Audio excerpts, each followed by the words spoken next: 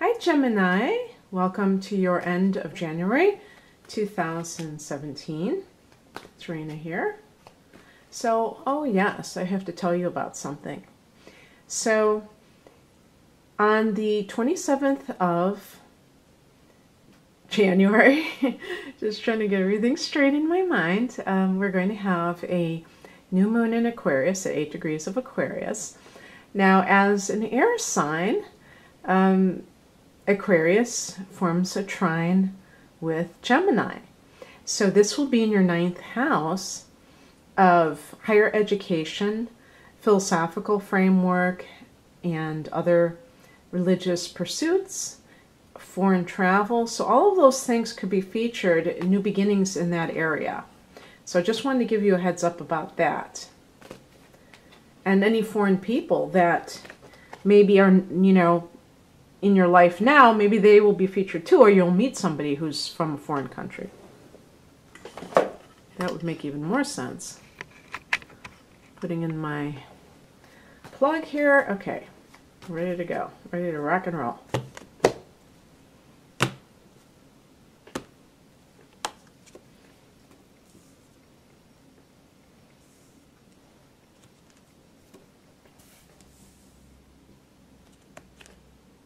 Oh, which one?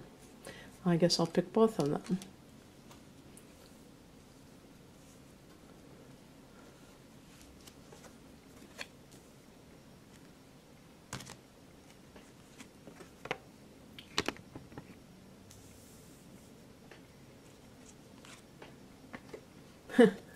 My card, my soulmate card. All right. So a lot of earth element came out. So that might be, career matters that you're dealing with. And also it can be about earth sign individuals who are in your life for some reason. I always just talk about romantic partners, but I shouldn't, because it could be anybody. It could be a friend that you haven't seen for a long time. It could be anybody. The earth signs are Taurus, Virgo, Capricorn. But the people themselves may not be those actual sun signs. They may have them as a rising sign, so they may give off more of an image of being an earth sign, even if they're a fire sign or a water sign or what have you, or an air sign like you. Some of you may have a lot of earth in your chart too, so that, one thing doesn't preclude the other. So anyhow, let's see. Let's start off. Well, this is the centerpiece. Now, this could also be a Leo. That's the astrological sign it connects to. But definitely something is giving you a sense. It's, obviously it's self-explanatory. We talk about strength. But it's not just in the outer sense of presenting yourself as somebody who is confident, but feeling that way inside for some reason.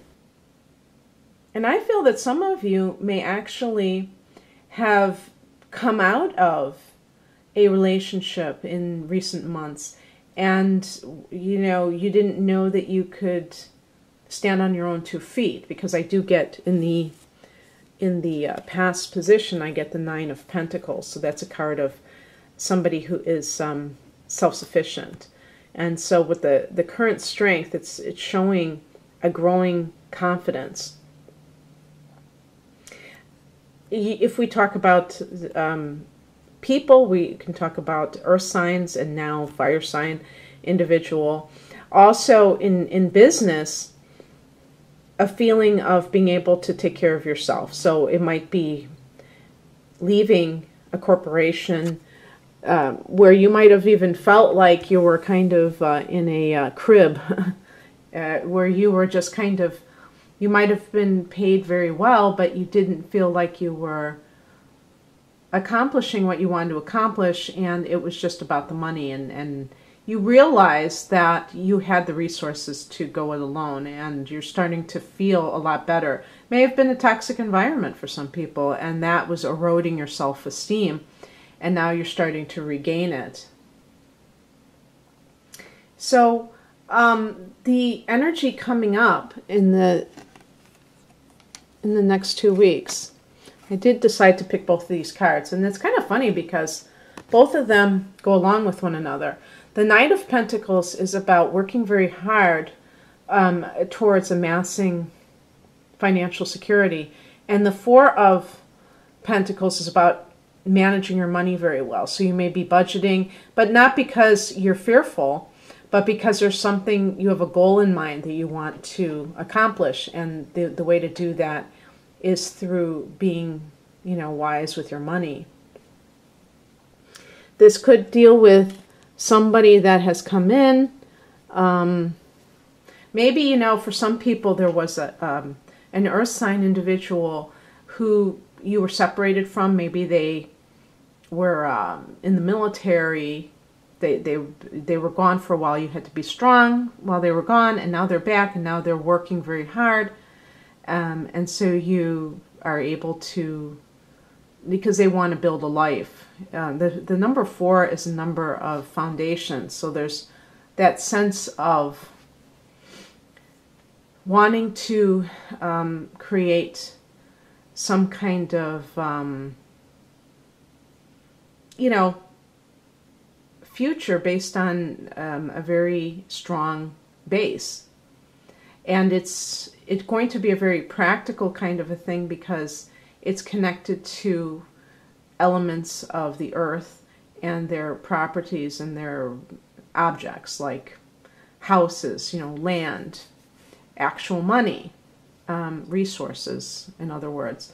And sometimes the person that you're connected to works in a banking institution where they are dealing with other people's resources as well, and they're very good at it. But they could they could be an accountant. It could be one of those kinds of jobs as well, or you're doing that type of work where you're handling money, dealing with money. I think that for some of you, you're actually working for yourself, though. And the Knight of Pentacles is just you like rolling up your sleeves and getting down to work and doing what you need to do because you may have a lot to do. Maybe you just launched something. And it's requiring of you that you spend a lot of time doing that stuff. Now, the higher message. So this is kind of like I was going to say a warning from the universe, but that sounds too dire. It could be something positive or negative. In this case, it's the 7 of Wands. It's like you're being asked, or you're feeling like you're on the defensive for some reason. Sometimes I feel like if you are starting your own thing, there could be people around you that are kind of not downgrading it, overtly, but they could be kind of trying to poke holes in your plans or your actual goals. They may be trying to, because the wands relate to your goals too, your ambition. And when you're defensive about them, other people may be, it's like you see the person is fending off attack. So there could be some Debbie Downers out there who are saying, oh, well, do you really think it's going to work and all this stuff? Because a lot of times people will do that when you're going after your goal, your dreams, and they are still in the matrix and they're still allowing other people to tell them what to do. And there's nothing wrong with, working for somebody else as long as you really like what you're doing, you feel invested in it. I feel like some of you may have not been that way. And, it's interesting because Gemini is a sign that can be very easily distracted and also easily bored. So you need the kind of environment that you can have change, a lot of change. This type of energy is like very uncharacteristic of you because you tend to be a very, I don't want to say fly-by-night because that sounds like you're just totally flaky, but you do tend to be rather like a dabbler. You like to do this, you like to do that, and that's because you lose interest and you go on to new things. And sometimes it's like the jack of all trades, master of none. Although I was just thinking about it when I was thinking about the Knight of Pentacles and how steady he is. I was thinking, okay, well, what could that represent? Well, your second house of earned income is actually Cancer. So this is a very good house for saving. And, you know, truth be told, Gemini is not the most generous sign of the zodiac. They tend not to, I was going to say they're pretty damn cheap, but you know, that's obviously a, you know, broad brush. But Gemini, except for Libra, the other two air signs tend to be a little bit less, maybe because they both are followed by water signs that tend to be very retentive. You know, Aquarius is followed by Pisces, and you're followed by Cancer. And there are more Cancerian billionaires than any other sign, supposedly. So the sign of Cancer to have as your second house can indicate you can amass great wealth. Donald Trump is a Gemini. And so you can amass great wealth, but the thing is, you have to be really connected with what you're doing more than some other signs. Like if you were a Taurus, you might be such a mercenary materialist that you would do just about anything to make a buck. You know, you're not like that. So you may be feeling that some people are trying to kind of diss you, or maybe it's just you want to prove your stuff because you're a newbie or something like that. Some people may be working at a new job. Maybe you're working for somebody else and you feel like you have to prove your mettle. And it's actually, I think it's M-E-D-D-L-E. I always think it should be like metal, M-E-T-A-L. So,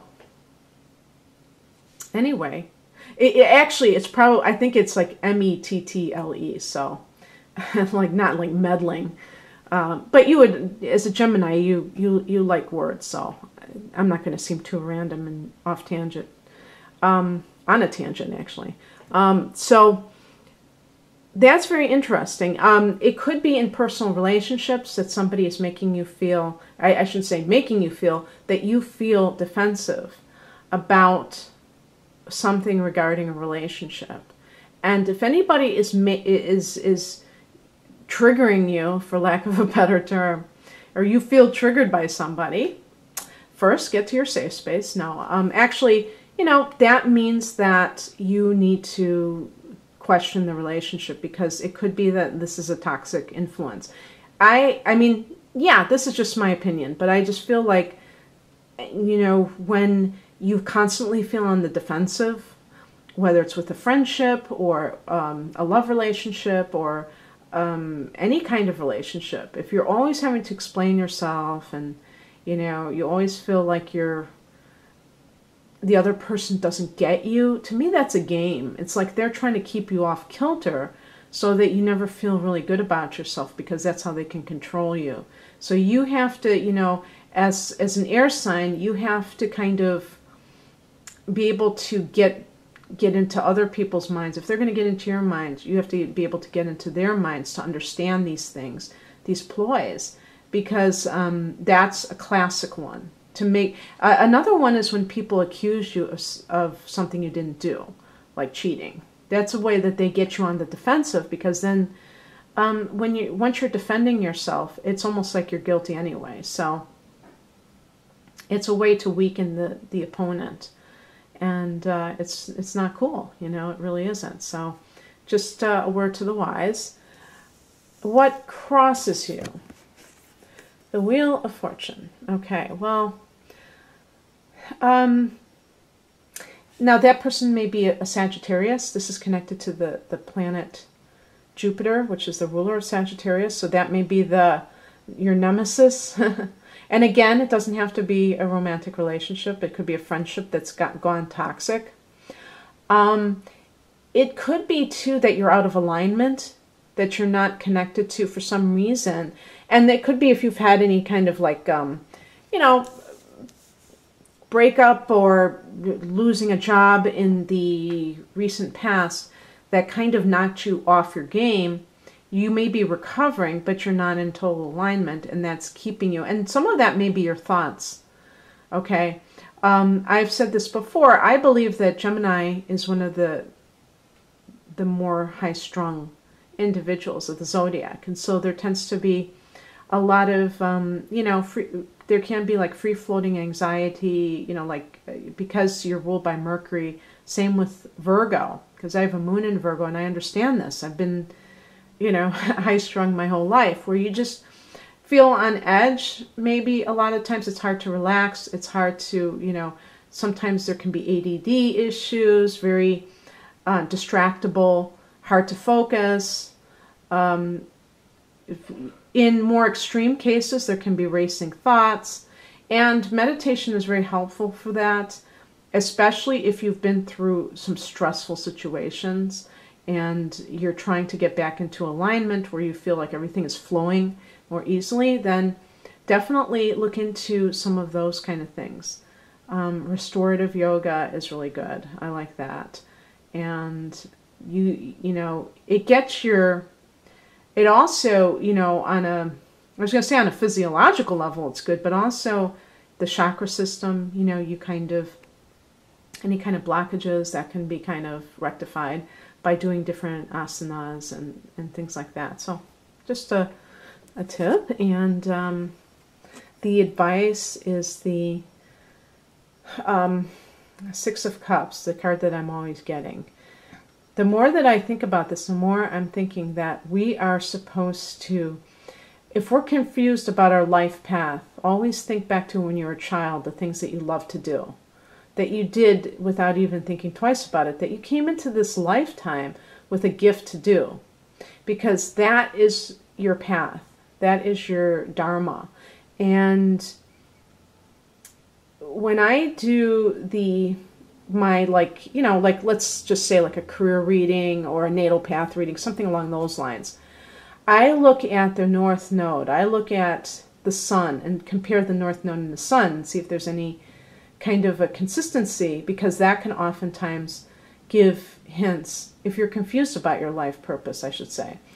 But a lot of us, we kind of sort of know or maybe we totally know what we want to do, but we don't think we can make a go of it. And that's where we get hung up.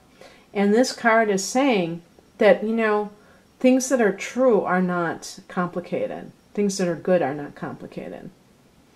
And I that's what I take from this card, is that good things in life are simple.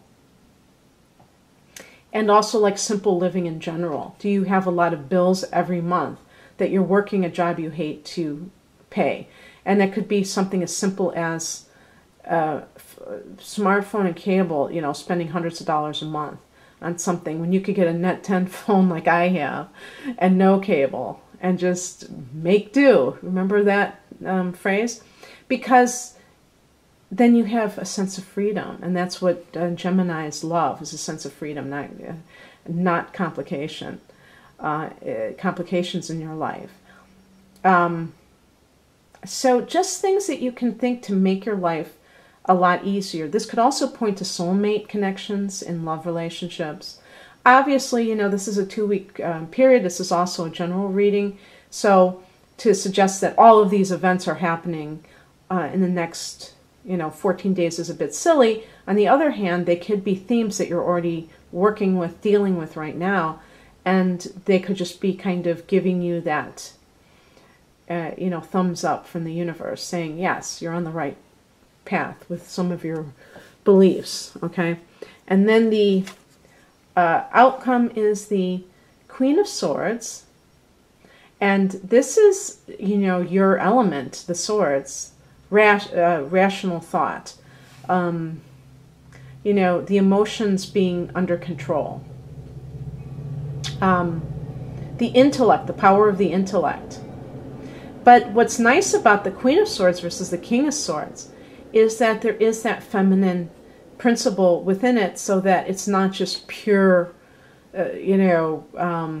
intellect, which with the King of Swords can be out of touch with your feelings, and that can even create a sense of coldness, not really being aware of what's happening, and appreciating what is supposed to be occurring, you know, in terms of, especially in dealings with other people, appreciating their feelings. You know, the King of Swords can be very remote. The Queen of Swords is just more integrated. And so that intuitive side of the female principle can still be there along with logic. And that's like a very powerful 1-2 punch that's always helpful in life. And, you know, that can mean many things for you personally. It can mean that if you're doing your own work, you may have a lot of emotions, a lot of feelings of inferiority, or just like you need to prove yourself. And this is like kind of putting that under wraps and being able to just do what you need to do, take care of business, and still be able to envision, you know, have that creative force behind you as well. It's a very creative combo with the intellect. And in your personal relationships, not allowing any relationship to get the best of you. And if you are in a relationship where you always feel attacked by the other person, that you can come up with a great exit strategy that's going to be epic, that's not going to be, you know, cause messy, you know, situation which you can't stand. You don't like, you know, strong feelings typically. And of course, I always get the air sign that says, I'm totally emotional, blah, blah, blah. And yeah, of course, you know, you might have Cancer, Moon or something like that, or Venus. And all of those things can happen, but overall, the air signs tend to be a lot more comfortable in the realm of mind versus their emotions. And actually, I think they fare very well doing so.